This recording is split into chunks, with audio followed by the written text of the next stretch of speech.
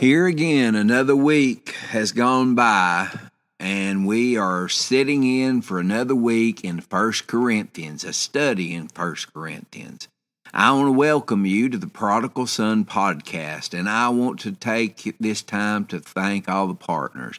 Partners, thank you for all that you do, sowing into this ministry, helping us do what God has commissioned us to do, and that is to give His Word away all over this world, all over this planet, free of charge, and you're helping us do that. I pray Mark 10, 29, and 30 over you today, 100-fold return over everything that you sow into this ministry. I thank God for faithful people that partner with this ministry to not only sow their finances into this ministry, but sow their prayer time and sharing this podcast all over this planet so others can be set free.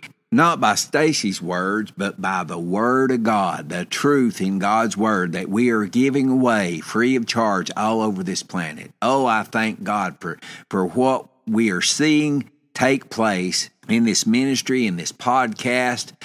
This study in Corinthians has been going on. This is week 6, and it just gets stronger and stronger. We went through Romans. We went through the whole bookmark that we give away on the podcast to help people find out who they are. And when I finished that up, the Lord said, go into Paul's epistles. Go into Paul's epistles and teach these people that want to know who they are, want to grow strong in who they are. He said, teach them what my word says, not what religion says, not what all the junk out here in this world has contaminated Christianity with. He said, no, but teach them what thus saith the Word of God, to strengthen them, give them victory in this world. People need victory in this world, and that's what I am commissioned to do in this podcast, in this ministry, to reach out to the world and show them just how much God is for them. Just show them just how much He cares for them and wants to see them succeed. Because when they succeed, they give an example to other people all over this world that God is working in their life. They'll come up and say, hey, what about me? What can I do to get what you've got in this world? And you know what? That'll always point to Jesus. It'll always point to God's Word. It'll always be pointed back to what the foundation of this ministry is, and that is God's Word. God's Word is true above all opinion, and I'm going to shout it from the rooftops everywhere I go. Everywhere I go, I'm going to stand and be strong in what God has written down for His people to stand in. Glory to God. I just want to encourage you to take this time, download this phone app, and get all these podcasts downloaded to your phone on a 6-day-a-week basis and find out what God is saying to you, for you, and about you in His Word. My prayers for the world we live in today comes out of Paul's prayers for the Ephesians. You know, Paul wanted the Ephesians to get hold of and know the love that God had for them, the grace and the mercy that He wanted to bestow on them. And that is my prayer for the world that I live in today, that every person on the face of this planet comes to realize and to understand the love and the grace and the goodness that God has for each and every one of the people that live on this planet today.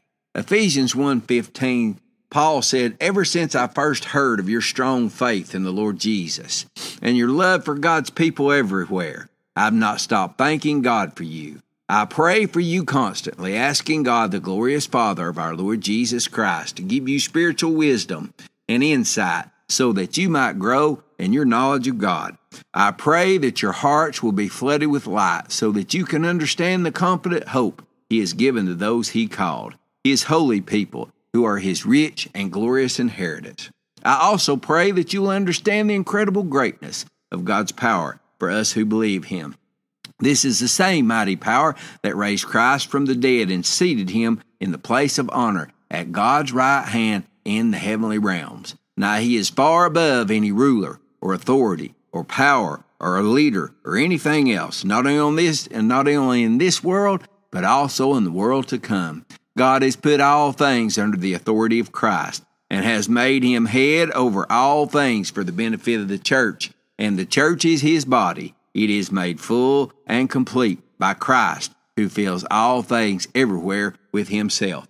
Ephesians 3:14 says, when I think of all this, I fall to my knees and pray to the Father, the creator of everything in heaven and on earth. I pray that from his glorious unlimited resources, he will empower you with inner strength through his Spirit. Then Christ will make his home in your hearts as you trust in him. Your roots will grow down into God's love and keep you strong. And may you have the power to understand, as all God's people should, how wide, how long, how high, and how deep his love is. May you experience the love of Christ. Though it is too great to understand fully, then you will be made complete with all the fullness of life and power that comes from God. Now all glory to God, who is able, through his mighty power at work within us, to accomplish infinitely more than we might ask or think. Glory to him in the church and in Christ Jesus through all generations, forever and ever. I pray this in Jesus' name. Amen. I thank God that he shows me that love, that mercy, that grace, and that goodness every day of my life. And he shows me that more and more every day in his word. Let's see what God's word has to say today. Father, I thank you and I praise you, God, for your word. Guide me. Use me for your honor and your glory. Help me be the light and the vessel, Lord, that you can shine through, that you can speak through today. Lord, touch my mind, touch my mouth. Help me be the light, Lord, that you can shine to this world. Lord, that you can shine through to this world to see people's lives change through the truth and what you have written down in your word for us as children of God to live in today. Glory to God. Thank you, Father. I pray this in Jesus' holy name I pray. Amen. Now we're going to be in 1 Corinthians 2:16 today. And this is something that if you'll get a revelation of what this says about us, about God's children, it will strengthen you past being tempted and tried in this world. Listen to what this said. It says, for who hath known the mind of the Lord, that he may instruct him? But we have the mind of Christ. And that's what I want to talk to you about today. We have the mind of Christ. If you're born again, if you have been born into the family of God, you have the mind of Christ. I want to read this in the New Living in the Amplified Classic version of 1 Corinthians 2:16. The New Living says, for who can know the Lord's thoughts? Who knows enough to teach him? But we understand these things, for we have the mind of Christ. The Amplified Classic says, for who has known or understood the mind, the counsels, and the purposes of the Lord, so as to guide and instruct him and give him knowledge? But we have the mind of Christ, the Messiah, and do hold the thoughts, feelings, and purposes of his heart.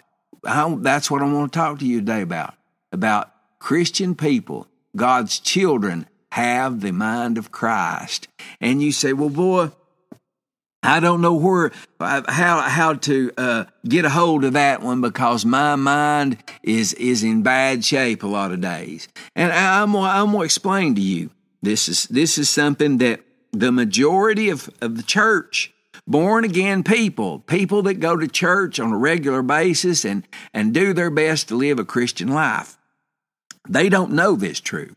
They don't take this truth to heart. And that's what I want you to have a revelation of today, that we have the mind of Christ. And in having that, we can understand and evaluate all things in this world. But you got to know, how to evaluate those things. We were talking about that yesterday in the 15th verse. Listen to me. You say, well, how do I do that? How do I develop that mind that God has given me? Paul said it. We have the mind of Christ. So how do you develop that? I'm going to tell you how to develop that. I'm going to have to go back into Romans. We've studied this scripture, but it is something that we all need to realize and understand. I'm going to start with the 12th chapter, Romans 12, and I'm going to start with number 1. It says, I beseech you therefore, brethren, by the mercies of God, that you present your bodies a living sacrifice, wholly acceptable unto God, which is your reasonable service. It says, and be not conformed to this world, but be ye transformed by the renewing of your mind, that you may prove what is that good and acceptable and perfect will of God. You say, how do I renew my mind? You renew your mind with what God says. I was talking to him earlier at the jail today, and this is something that is so evident to the world we live in. That, we live in a world that people do not realize who they are. The church don't realize who God has made them to be through Jesus Christ, their Lord and Savior. And until they quit believing the lies of religion and start believing what thus saith the Word says, I've heard it over and over in my lifetime. Good people, don't get me wrong. I'm talking about good people that purpose to argue the Word of God and stand in complete defiance of it. I've heard it over and over. I don't believe it that way. I don't believe what the Word, thus saith the Word of God. I don't believe that it's meaning what it says. People, that is people that have sold out to religion and have decided that their religious views of the scripture that they're reading overrides just exactly what it says. That's the reason I read so many different translations of the Word and on this podcast.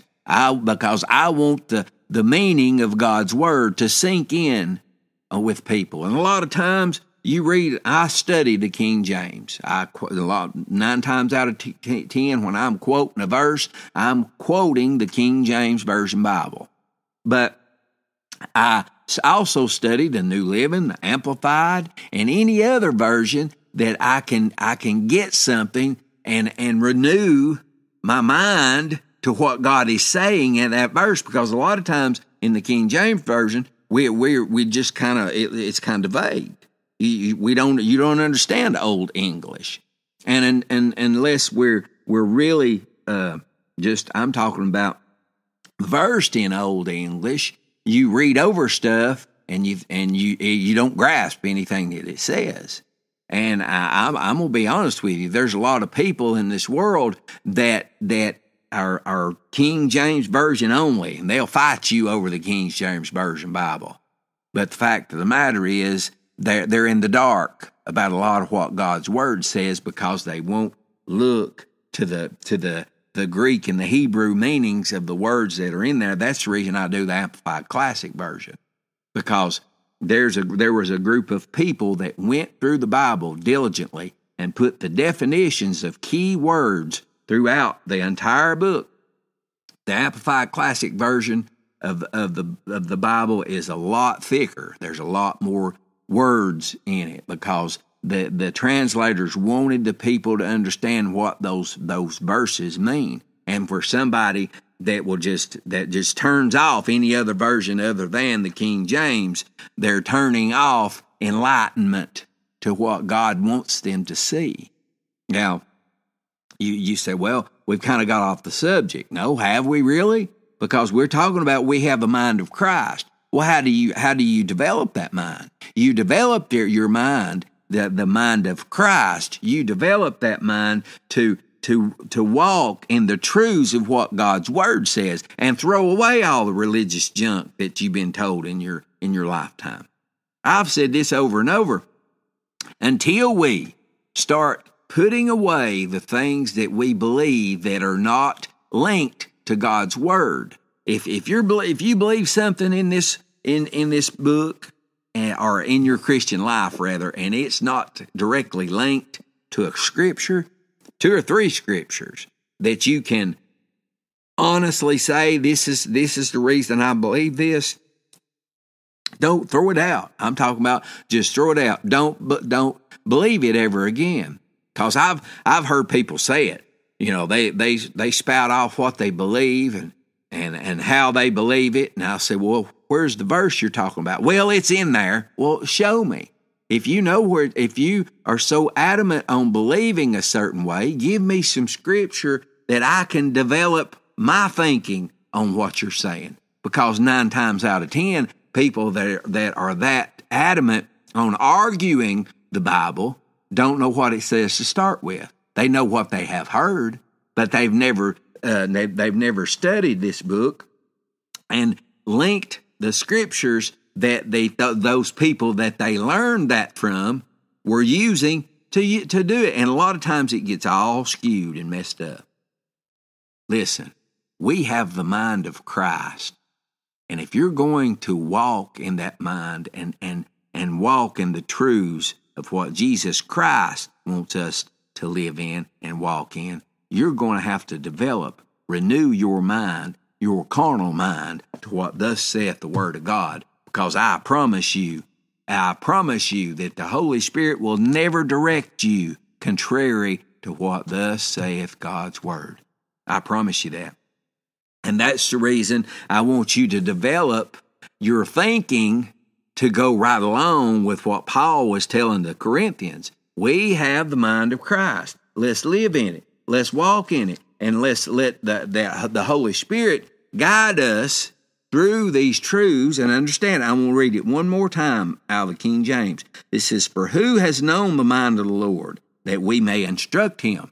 It said, who is it? He said, but we have the mind of Christ. In other words, you have been given everything you need to operate in that understanding that he's talking about here. How do? You say, how?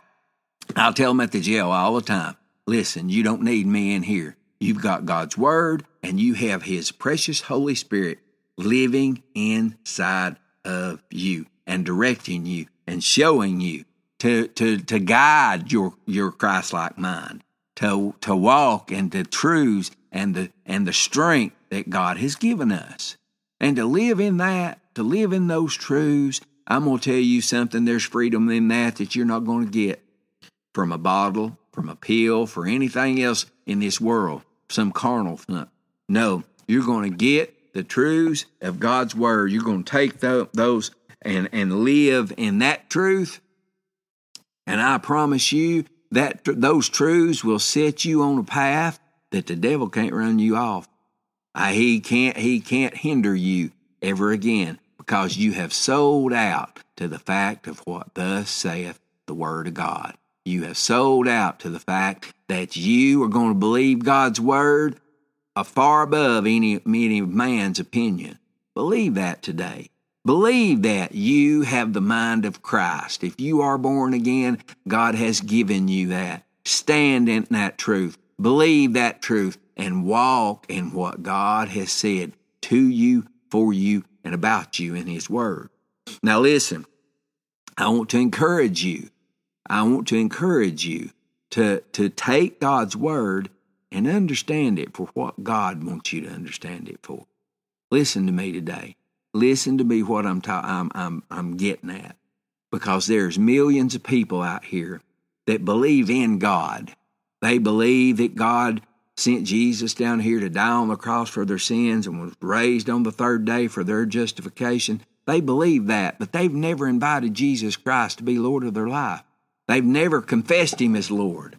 Romans 10:9 says, if you'll confess with your mouth the Lord Jesus and believe in your heart that God has raised Him from the dead, it says, thou shalt be saved.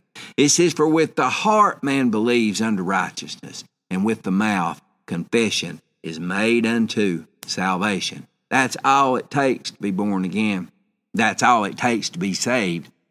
Then you will have that mind that you need, that mind of Christ, that Spirit-led mind, that spiritually led person that you have desired to be your entire life, that Christian person. And it all starts through salvation.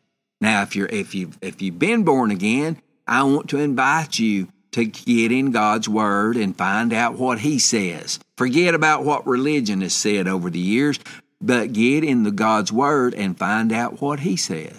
And if you've just been born again, I want to encourage you. Go back to June the 21st and find out, June 21st of 2021, and find out what God has said in His Word to you, for you, and about you. Glory to God. Make Jesus Christ Lord of your life today and watch Him change your life forever.